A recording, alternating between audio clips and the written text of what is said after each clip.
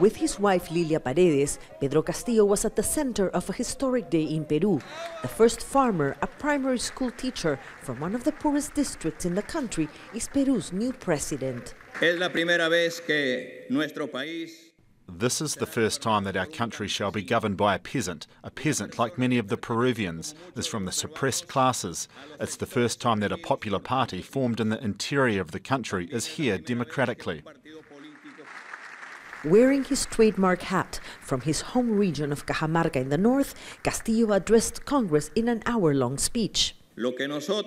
We want to end the abuse of the monopolies, of high prices of basic services in energy and medicines. We want families' economies more stable.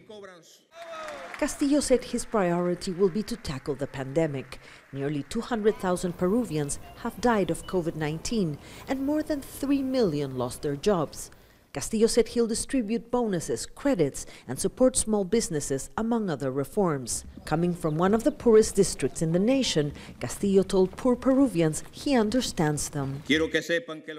I want you to know that in my veins runs the pride and pain of Peru. I am a son of a country founded on the pain of my ancestors and the lack of opportunities of my parents.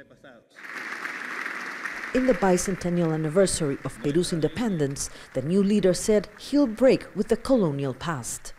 For now, President Castillo has decided not to live here at the presidential palace. The perception is that many who governed from here forgot Peru's poor population.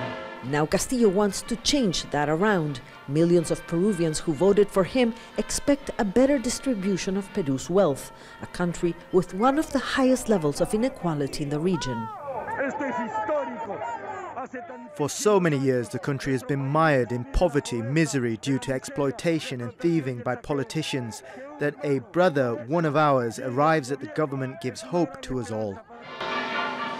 Many celebrated Castillo's historic new start, but it will be an uphill battle.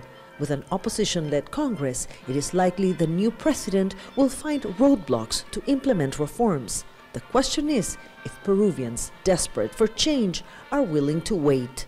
Mariana Sanchez, Jazeera, Lima, Peru.